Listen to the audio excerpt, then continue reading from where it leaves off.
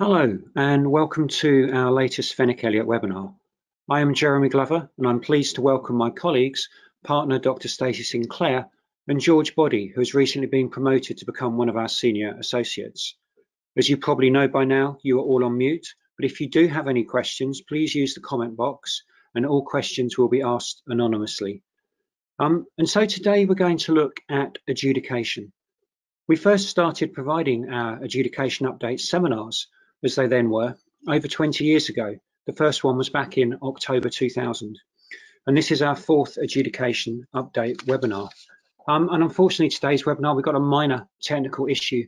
So in the best, following the best traditions of Chris Whitty, we should be adopting the next slide, please, approach. So if we could have the next slide, I would better tell you what we're going to be looking at today.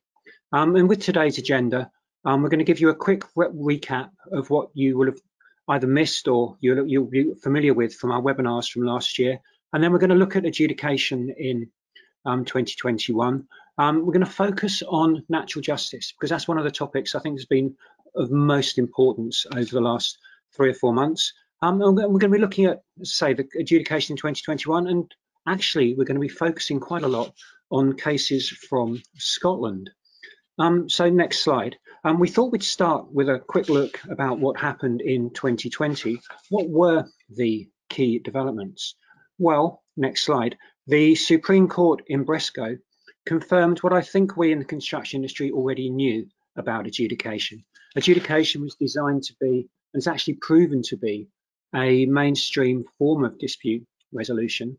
And the advantages are it produces, in many cases, a final resolution of most disputes that are referred to an adjudicator. But better than that, the sheer availability of adjudication has meant that many disputes are actually settled without the need to even resort to adjudication. Now, Briscoe is and was an important case, and people talked a lot about it. But that endorsement of adjudication from the highest court in the United Kingdom is sometimes missed, and I think it's something of fundamental importance. And talking about Supreme Court cases, which everyone has spent a lot of time discussing. Next slide. One of the interesting issues was, were there any lessons for adjudication in the Halliburton judgment? Now, as most of you will already know, this was an adjudication case, an arbitration case, about whether an arbitrator should have disclosed that he had been appointed in a couple of related arbitrations to do with the Deepwater Horizon disaster. And what did the case do? Well, it confirmed the long-standing test for apparent bias. It confirmed that there was a legal duty of impartiality for decision makers. It confirmed there's a duty of disclosure on the part of decision makers about potential conflicts of interest. But that's already a requirement of the adjudicator appointing bodies. It's a requirement of TEXA, the Construction Solicitors Association.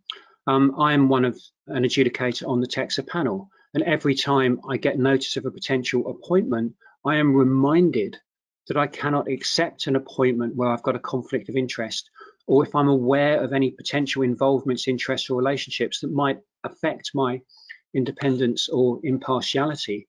So could Halliburton actually ever have arisen with adjudication?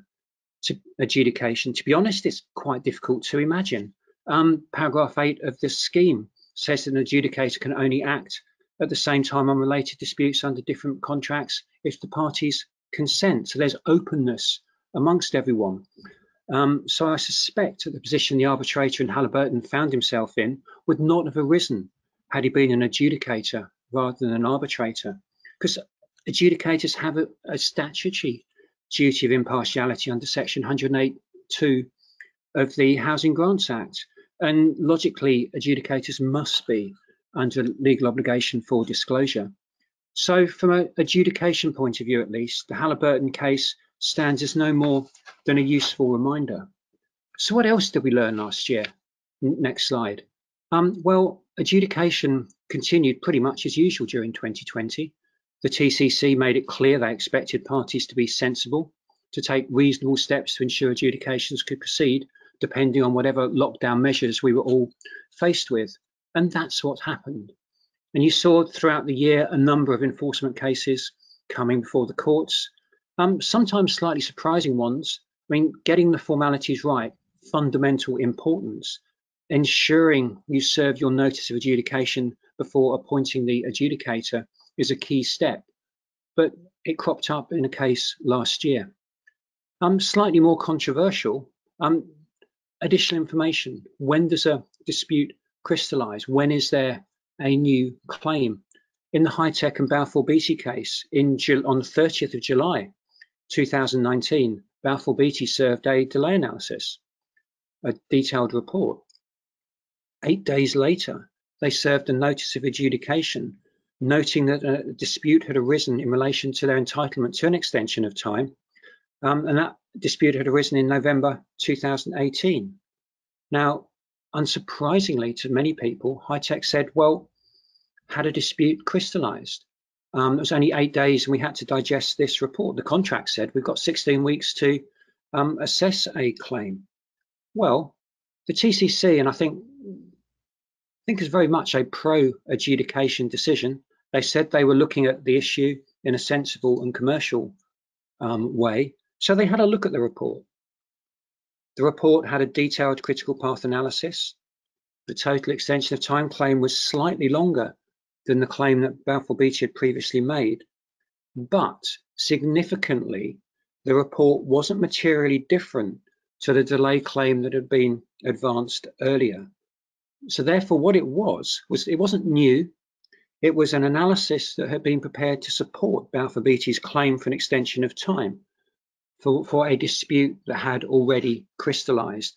So the sensible commercial pro-adjudication decision was to allow the report in as part of the adjudication. Next slide, please. And severance is another useful pro-adjudication tool. By severance, what we mean is if a part of the decision turns out to have been made without jurisdiction, it may be possible to sever the bad from the good and retain the good part of the decision. And the courts last year were clear that they were going to take a practical and flexible approach in order to try and enforce as much of the adjudicator's decision as possible, to enforce that part of the decision that was valid.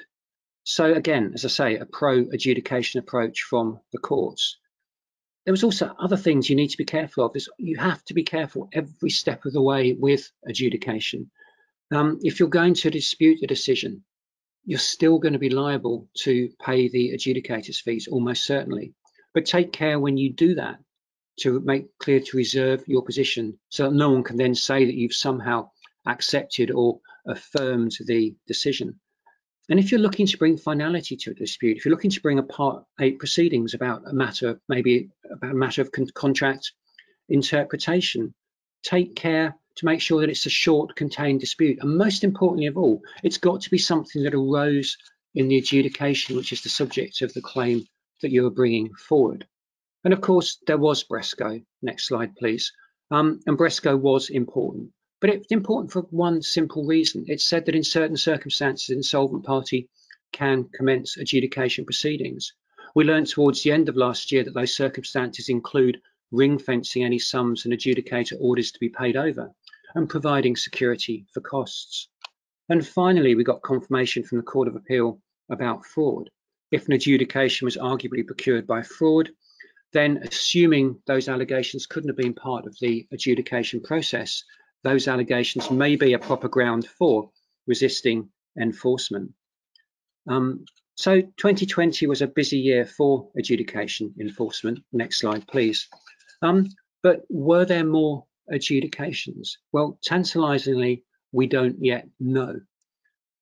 These are the stats that the Adjudication Society helped produce, and they seem to suggest that between 2019, 2020, there was a slight tail off in the increase in adjudications. Anecdotally, my experience is I think we will find that the new figures will show that there were more adjudications. Techs are introducing low value dispute schemes, and the CIC being something similar, I think will tend to confirm that. Now, back in October 2000, one of the hot topics was natural justice.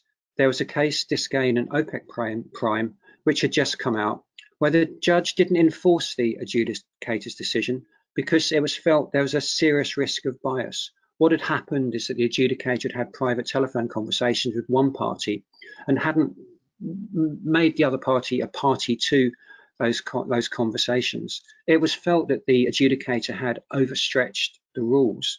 Now, of course, 20 years on, everyone's moved on. We all take care to avoid situations like that. But back in the day, back in October 2000, there was a concern that this case might be the start of a movement to fetter adjudication. That was why it was a hot topic. Now, happily, that didn't happen, but natural justice continues 20 years later to be an issue of some importance. And this is something my colleague George is now going to explain in a little more detail. So, good afternoon, everybody. So, as many will know, there are two main grounds upon which it is possible to challenge the decision of an adjudicator. First, the adjudicator does not have jurisdiction. And second, as Jeremy has mentioned, the adjudication breached the rules of natural justice. But yet, for those of you familiar with the adjudication process, you'll be aware that it's rare to have an adjudication go by without submissions being made on one or both of these issues. Such arguments aren't often successful and can sometimes appear a little bit desperate, but as many will know, the courts are very keen to enforce the decisions of adjudicators and take a robust approach to doing so. And the case law in 2020 certainly showed that. However, the recent case of Global Switch and Sudlows, in which the court refused to enforce the decision of an adjudicator because of a breach of the rules of natural justice, is a reminder that these arguments are still worth running. So before discussing that case in a bit more detail, I'm going to provide a quick recap on the law of natural justice in adjudication. So up on the slide there, I've put two of the key principles from which the case law has developed. First, a party should be informed of the allegations against it and be given an opportunity to answer those allegations. And second, the party is entitled to have its case heard by an unbiased and impartial tribunal. So the Court of Appeal confirmed in the early days of adjudication, in the Carillion and AMEC cases, that the rules of natural justice do apply to adjudicators. However, they decided that it would only be in cases of serious breach where the courts would intervene and refuse to enforce a decision. The Court of Appeal also emphasised in those cases that there should be a limit to the requirements of natural justice in adjudications, given that it's intended to be a speedy process, that there is therefore an inbuilt unfairness.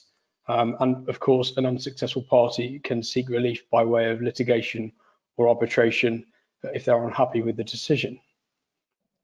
So these principles were developed in the TCC in the Cantillon and Ovasco case. And in that case, the court decided that courts, when assessing questions of natural justice, shouldn't take an over-analytical approach. Any challenge must be plain, clear, and comprehensible. And the court also decided that a two-stage test must apply. First, has the adjudicator failed to apply the rules of natural justice? And second, is the breach serious and more than peripheral? Next slide, please. So, broadly speaking, there are two main categories of breaches of the rules of natural justice that have emerged in the case law over the years. First, conflict of interest or apparent bias, and second, the right to a fair hearing. So this slide contains some recent examples, well, most of them are recent examples, but it's far from exhaustive. As Jeremy have mentioned earlier on in the presentation in relation to the Halliburton case, decisions can be challenged on the basis of a conflict of interest, or if there's apparent bias that passes the fair-minded and informed observer test, but successful challenges on this ground are relatively rare. Right to a fair hearing challenges come in many different forms and are much more common, and they usually involve a claim that something was wrong with the procedure, or that the adjudicator failed to take something into account, or took something into account that perhaps he shouldn't have done. It is perhaps surprising that the courts, it's perhaps not surprising that the courts have given short shrift to lack of time arguments, given that the adjudication process is inherently supposed to be a speedy one. And the TCC in the Willow case on the slide said that it would be a rare case where the court will decline to enforce an adjudication on the basis of the adequacy of the time allowed. As regards size or complexity, the court confirmed in AMEC Group and Thames Water Utilities that complaints about a referral being too large or too complex would be very unlikely to establish a breach of natural justice. Natural justice arguments are more likely to be successful when they involve a complaint that the adjudicator has failed to take something into account. For example, in the case of Core Building Cleaver on the slide, the court held that there had been a breach of natural justice where the adjudicator had decided a determinative point, but this had not been argued by the referring party. That meant that the responding party hadn't had a chance to address this point. Other examples of challenges include the failure to give a party a fair opportunity to respond to evidence served by one party late on in the process, reliance on own materials. So in that case, on the slide, the adjudicator obtained an independent expert report that he relied on in giving his decision, but he didn't allow the parties to comment on it. Another common ground, arguably the most common, is failure to consider a party's defence. This was one of the grounds relied upon in the Sudlows and Global Switch case that I'll come on to. In the Barhell case, the outer house of the Court of Session in Scotland found that an adjudicator had failed to address one of the critical issues referred to it for determination, and that had been argued and emphasised in all of the responding parties' pleadings, but it didn't feature at all in his decision. The court therefore decided that the adjudicator in that case had failed to exhaust his jurisdiction, and the effect of that was that the decision was unenforceable. So next slide, please. So moving on to Global Switch. Well, in this case, the TCC refused to enforce the adjudicator's decision, holding that the adjudicator had materially breached the rules of natural justice by failing to consider a claim for loss and expense that Sudlows had raised as a defence to Global Switch's claim for payment. So just a brief rundown of the facts. Sudlows were appointed pursuant to a JCT design and build contract for the fit out and upgrade of Global Switch's specialist data centre at East India Dock. Various disputes arose between the parties and 4 adjudications followed, the 4th of which was the subject of the enforcement decision. So in the 4th adjudication, Global Switch sought a decision as to the true value of parts of interim application 27 and an order that Sudlows should pay the sum of 6.8 million to Global Switch. In the notice of adjudication, Global Switch sought to expressly exclude certain matters from the scope of the adjudication, including Sudlows' entitlement to further extensions of time and further loss and expense, and the question of liability for 2 alleged defects in Sudlows' works, first of which was a high voltage cable installation and second of which was potential overloading of the roof. Sudlows, of course, disputed this. Its position on the true value of interim application 27 included claims arising from the matters that Global Switch had tried to exclude from the scope of the adjudication.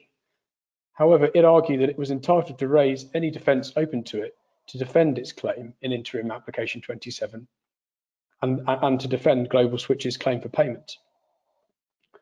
Sudlows proceeded to defend Global Switch's claim for payment in the adjudication by seeking a determination from the adjudicator as to their entitlement to further extensions of time and loss and expense. But in his decision, the adjudicator decided that Global Switch was entitled to limit the scope of his jurisdiction to the specified parts of interim application 27, and that he did not have jurisdiction to award further extensions of time or any loss and expense to Sudlows.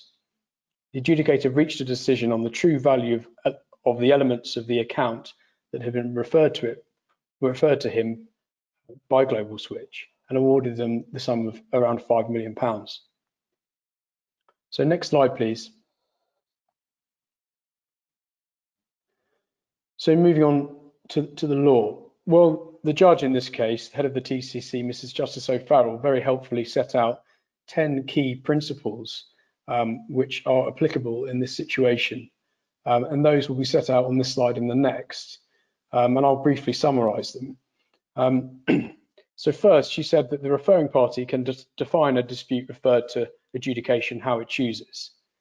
The responding party cannot widen the scope of the dispute unilaterally and can raise any defences to rebut the claims made, but this doesn't amount to a widening of the adjudication scope. If the referring party seeks a declaration of the value of specific elements of the works, then the responding party cannot seek a declaration of the value of other elements of the works. However, if a referring party seeks an order for payment, the responding party can rely on all available defences to it, including the valuation of other works in set-off of the claims made. So next slide, please.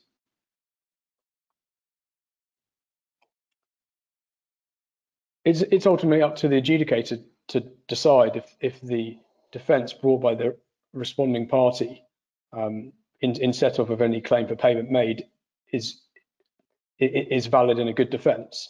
But ultimately, if the adjudicator asks the right question, it doesn't matter if he gets it wrong, the decision will still be enforced. However, if the adjudicator fails to consider the defence, then that may well amount to a breach of natural justice, which, if material, will result in the decision not being enforced. So next slide, please. So the decision. So applying those principles, Mrs. Justice O'Farrell decided that Global Switch had sought a payment resulting from a true valuation of interim application 27. Sudlow's defence to that claim for payment relied on its own claims for loss and expense arising from extensions of time. Those claims involved the high voltage cable works and the overloading of the roof that Global Switch had attempted to exclude from the adjudication by submitting to the adjudicator that he could proceed on the assumption that they were not defective. Well, the judge decided that while this addressed Global Switch's defects claims, it didn't address Sudlow's claims for additional payment for loss and expense. These loss and expense claims were clearly relevant to the valuation of interim application 27 for the purpose of any payment, as they were a valid defence to that claim. Therefore, the adjudicator ought to have considered them, but he didn't, because he wrongly assumed that he didn't have jurisdiction to do so. As Global Switch had sought not only a true valuation of specific parts of the account, but also an award of payment, he ought to have considered Sudlow's defence to the claim for payment. The determination of that claim for payment required him to consider all matters raised by Sudlow's in support of its case, that it was entitled to additional sums as part of the valuation of interim application 27. However, ultimately, the judge decided that the adjudicator's failure to take into account that defence amounted to a breach of the rules of natural justice, and she refused to enforce the decision. Just as an aside, Sudlow's also resisted the enforcement on two other grounds which were not successful. They argued that the adjudicator had failed to take their claim for repayment of a bank guarantee into account, but the judge decided that the adjudicator had in fact taken that argument into account, so there was no breach of natural justice there. Sudlow's also argued that the decision was contrary to a decision of a previous adjudicator, but the judge decided that actually the decision of the present adjudicator didn't infringe upon the previous decision, so that argument was also dismissed. But Sudlow's success on the first argument meant the decision wasn't enforced. So just by way of a couple of concluding points to take from that case, so it's clear that adjudicators must be very careful not to take an overly restrictive view of their jurisdiction and fail to take into account party submissions, else they'll clearly risk giving an unenforceable decision. And I suppose referring parties should also be aware that while they can define the scope of an adjudication how they wish, if that definition of the scope includes a claim for payment, a responding party can bring in any other elements of the account in defence of that claim. So I'll hand back over to Jeremy or pass on to Stacy. Thank you, George. And hello, everyone. I'll take it from here. So my task now is to give you a roundup of the adjudication cases since our adjudication update number 3, which was back in November 2020. So that's a rather tall order.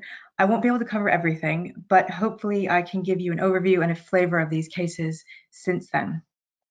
So 2 initial observations. One, as Jeremy already mentioned, the Scottish courts have been particularly active in adjudication enforcement cases. And several of the cases I'm about to mention are indeed those cases and come from our neighbors in the north. And secondly, as George has mentioned, the arguments of natural justice and no jurisdiction are often not successful, but still a clear possibility. And here, over the last 5 months, that certainly is reflective of that. And indeed, the high bar that you have to jump over to be successful. So, moving on to the first case here, we have the Fraserburgh Harbour Commissioners against McLaughlin and Harvey. Here, a Scottish case. And these, the works were to deepen part of the Fraserburgh Harbour. Apologies for my pronunciations today. And there were defects in the works. Fraserburgh Harbour brought an action before the court for damages in excess of 7 million. And McLaughlin and Harvey said that the terms of the W2 of the NEC contract were a mandatory step prior to the issue of court proceedings or arbitration. So the question before the court was, did the clause W2.4 of the NEC3 operate as a contractual bar, requiring that the dispute be first referred to adjudication prior to the court? On the next slide, I have set out for you clause W2.4 of the NEC3. And the 2 points here are really what you want to look at. The first, at subclause 1, a party does not refer any dispute under this contract unless it has first been decided by the adjudicator in accordance with this contract.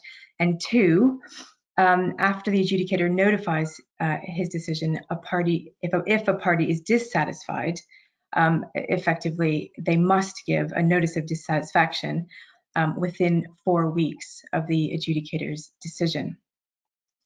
Now, on the next slide, we have here the findings. In that, perhaps no surprise, the judge found that the parties had to adjudicate before they arbitrate. And in this contract, the form of the tribunal agreed with what was arbitration. The judge adopted the analysis in the Anglican Water Services case back in 2010. And the judge said that ignoring the express words of the contract would effectively permit a parallel regime of dispute resolution and would render nugatory clause W2.4. So adjudication was the contractually agreed first mode of dispute resolution. Now, on the next slide, we have, now this is not a recent case, but whilst we're on the first topic of adjudication and NEC contracts, I just wanted to give a reminder of this notice of dissatisfaction and how important it is. So you may wish to look at the Fermanagh District Council versus Gibson case. And here, Fermanagh served a notice of intention to refer the dispute to arbitration out of time. So a timely reminder on that one. And on the next slide, again, not a recent case, but in terms of, on the next slide, you'll see the Sittle versus Feingold case, fairly recent, 2018, not since November 2020. But here, this was the referral to adjudication was made out of time, because a reminder that you do have in the NEC contract, the contract requiring the parties to refer a dispute within 4 weeks of becoming aware of it. So I just wanted to point out these 2 cases as we're talking about NEC contracts. And if we have the next slide, the 2 things to remember, again, about when using NEC contracts. 1, unless agreed otherwise, or amended otherwise, you must adjudicate before you arbitrate or litigate. And 2, don't forget the notice of dissatisfaction, which must be served within 4 weeks of the adjudicator's decision. Now, these perhaps surprisingly, these are seemingly straightforward, but I can tell you from experience, parties do seem to forget these two provisions for whatever the case may be. So very, very important to remember. So turning on the next slide, I'm going to move on to the cases concerning adjudicators' jurisdiction. Now, to start with, just to recap on what do we mean by this. Judge Coulson, as he said, he simply stated the fundamental principle. I don't know much in law that can be simply stated, but he did so in his well-known and well-published book. So basically, adjudicator's jurisdiction, if he has not been validly appointed or he decided something other than the dispute that was referred to him, his decision will be unenforceable because it would have been made without jurisdiction, simply stated. So on the next slide, distilling that down, the adjudicator's decision will not be enforced if, one, the adjudicator goes too far and exceeds their jurisdiction, or two, the adjudicator does not go far enough and fails to exhaust their jurisdiction. Next slide. We'll look briefly at the recent case of Hochtief Solutions versus Maspero Elliott Vittori. This, a Scottish case, and it concerns the Queen's Ferry Crossing. That's the third bridge recently built, opened in 2017, next to the fourth rail and road bridges. It's now the world's longest three-tower cable-stayed bridge, quite an engineering feat. And this dispute concerns the lifts in the three bridge towers. Now, Maspero was the subcontractor for the design, manufacture, installation, and commissioning of those bridge towers. Hochtief terminated that subcontract, and Maspero did not accept that. Ultimately, the adjudicator found in favor of Hochtief, and Maspero refused to pay some £1.25 million. On the next slide, so we have Maspero argued that the adjudicator, so unusually here, we've got an argument of both the adjudicator acted in excess of his jurisdiction, in that the dispute did not fall under the terms of the subcontract, but rather a separate and distinct new contract. And two, the adjudicator failed to exhaust his jurisdiction by failing to address substantive lines of the defense, as we've seen in other cases. The judge disagreed on both accounts and found that the adjudicator had the jurisdiction to decide on whether it was a new agreement or not. And two, he had taken into account in this case Maspero's submissions in this particular point when deciding whether the design costs were covered by clause 12.3.1c. So on the next slide, basically with this case, we don't see any new law here, but it is a timely reminder that it is a huge hurdle to demonstrate that an adjudicator acted outside of his or her jurisdiction. And two, I won't go into the details of the case in this, but if you are going to challenge an adjudicator's jurisdiction, you need to do so appropriately and clearly if you want to be able to rely on that in due course. On the next slide, I have set out some of the details of the Barhale case that George was referring to. So I won't go into that in detail for you. You will have a copy of these slides and the on-demand recording of this will be available on our website. So I won't go through the details of this case, but a Scottish case and on point that the adjudicator's decision in this case was set aside. Turning to the next slide. This is the ex novo versus MSP case. And here, this was back in December, I believe. And here, the TCC had to consider whether substance and jurisdiction overlapped. Now, the substantive issue in the dispute was whether that MSP had not served a pay less notice. And the jurisdiction question was how many contracts had the parties entered into. Was it one contract under which instructions were issued, or were they 4 separate contracts? Now, the adjudicator had decided there was one contract, and the judge held that he decided that there was one contract as a preliminary point to determine whether he had jurisdiction and should continue, rather than as a part of determining the substantive issue between the parties. So what this meant was that his jurisdiction decision was non-binding on the parties and could be challenged in enforcement proceedings. So tricky, this one. However, on the facts of the case, the adjudicator's decision was enforced because the judge found there was no real prospect of there being multiple contracts. So upheld. Moving on to the next slide.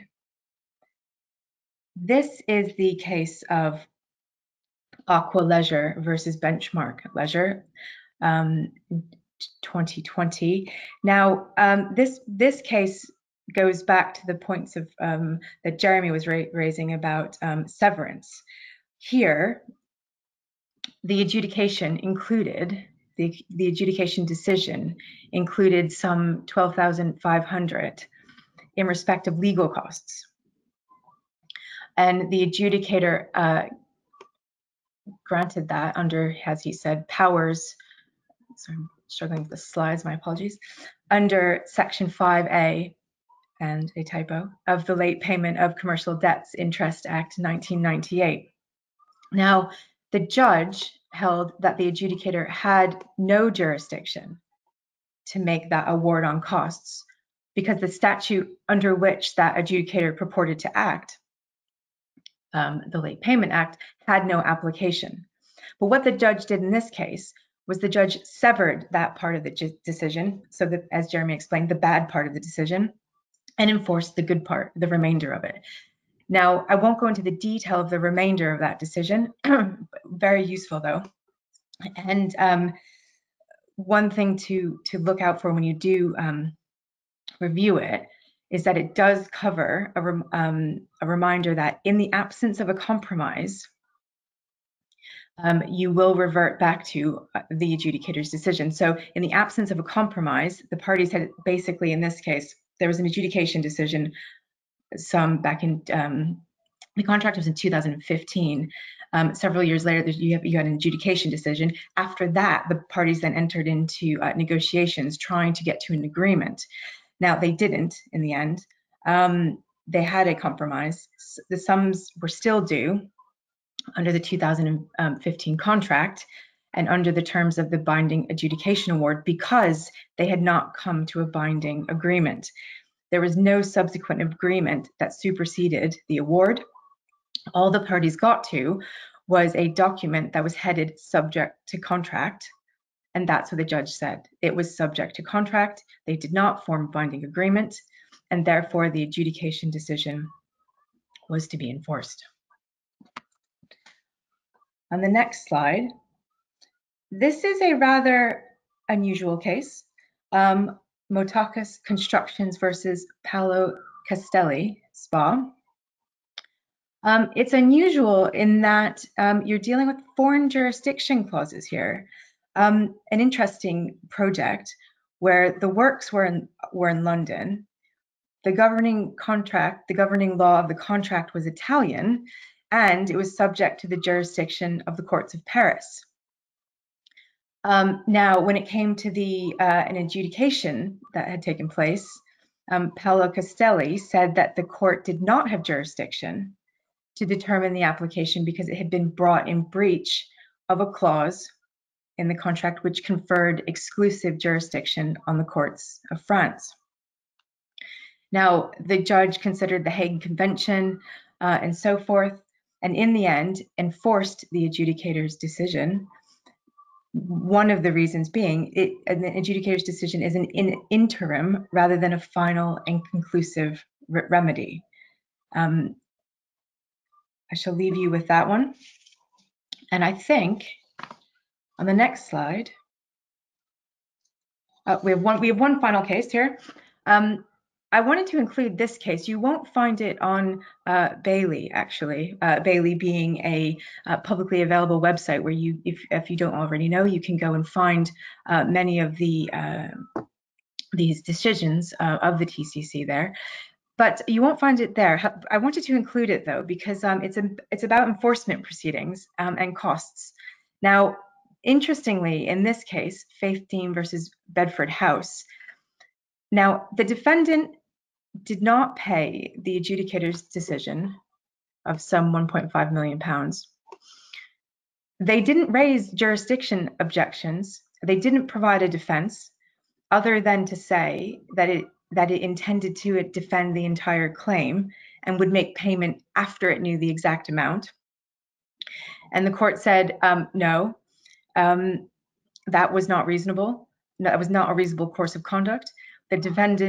They held that the defendant had to pay the cost of the enforcement proceedings on an indemnity basis. So at a more penal, higher level of costs, because the defendant had known or ought to have known that had it no defense to enforcement, it would still have to pay the amount due. Now, I do want to say that something out of the norm does have to happen or occur before indemnity costs are awarded. And here the court held that this was not a reasonable course of conduct. And with that, on the next slide, I know I have done an absolute race through these cases since October 2020. So I did want to leave you with details of where you can find more information on each of these cases. And that is the Fenwick Elliott Dispatch newsletter, edited by a highly regarded member of Fenwick Elliott. And please do find out more information about each of these cases there. And I think, Jeremy, I shall hand back to you. Perfect. No, thank you very much, Stacy. So before we get on to the questions, we just wanted to, on the next slide, highlight one or two issues that we think will be important in 2021. We think there will continue to be more adjudications. There's this question about if there are more adjudications, should adjudicator nominating bodies open up their lists so that the adjudicator panel becomes more diverse. And I think that most adjudicator nominating bodies are trying to think about how they can address this. But remember too, I mean, what everyone talks about, how you can become more diverse. Remember that one of the options might be in the hands of the parties. Parties can appoint adjudicators. Back in October 2000, people didn't tend to propose adjudicators because if you knew that if you put forward 2 or 3 potential adjudicators for dispute, they would be immediately treated with suspicion and rejected by the other party. I think over the last 20 years, we've become a little bit more sophisticated, and there's no reason not to treat appointment of adjudicators like there would be with the appointment of arbitrators. So maybe improving diversity is actually in the hands of all the parties. The other thing I just wanted to highlight is the role of adjudication in dispute avoidance. Now, as we all know, ADR just simply means alternatives to dispute resolution, alternatives to the court. So adjudication already fits that bill. But one thing we're seeing, and something the JCT announced earlier in the week, that they're going to be introducing rules for dispute boards in May 2021. And I think one of the, reading from what they've been saying, I think one of the things they're going to try and do is allow the dispute board to be the adjudicator. So it'll be very interesting to see how that pans out when the JCT rules come out, because one of the good things about dispute boards is that they're there to promote dispute avoidance. So I think that's something to watch out for as 2021 progresses. But there's just time for a couple of questions. And one of the questions that came in during George's talk, I think was actually addressed by Stacy. And it was really how often is it the case that allegations that there's been a breach of natural justice, or allegations that an adjudicator has exceeded their jurisdiction, how successful are they? And I know that we've perhaps distorted, I mean, I'll take this one. I know that we've actually distorted it a little bit by talking about cases where decisions weren't enforced. But Stacy also said that these cases are they're not successful very often.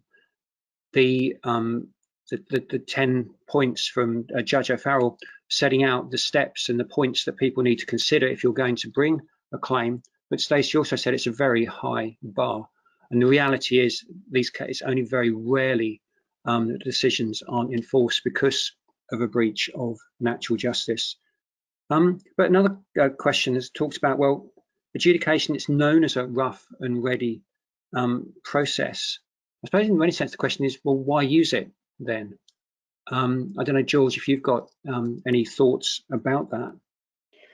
Yeah, I mean, adjudication is intended to be speedy. That was sort of baked into the process when it was first introduced.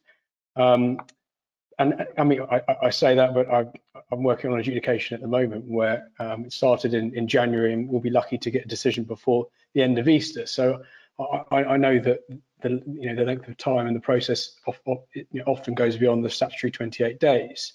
But Jeremy, you mentioned Lord Briggs's quote in the Supreme Court case of Bresco, and adjudication has been given a ringing endorsement by the Supreme Court judges there. While it's perceived to be rough and ready, it is of course, and ultimately it is slightly rough and ready. But ultimately, a party who's unhappy with an adjudication decision can take it to litigation or arbitration. But the speed of the process is, and the availability of it is what is so attractive. And one of the oft-quoted statistics in relation to adjudication is that actually the vast majority of decisions aren't taken, aren't unravelled and taken into litigation and arbitration. So it has been and remained and continues to be an incredibly popular method of dispute resolution in the construction industry, and I fully expect that to continue. Yeah, I think I entirely agree with that, and I think the success of adjudication, not just in the UK, I mean, it can be measured by the fact that adjudication is being adopted globally by an increasing number of countries and jurisdictions. And Stacy, just to finish with, you mentioned a lot of Scottish cases. It's a great question. Why are we, being lawyers based in London, dealing with sort of the law of England and Wales, so interested in these Scottish cases? Isn't it a completely different environment and place? It is. It's not that far away though, is it? But yeah, no, absolutely. It is a different legal system. It's a mix of with elements of common law and civil law within it. But let's remember that there are statutes and legislation that apply to both England and Wales and Scotland. And as it is, Scottish decisions can be persuasive on the English courts. Scottish decisions are not binding on the English courts, but they can be persuasive.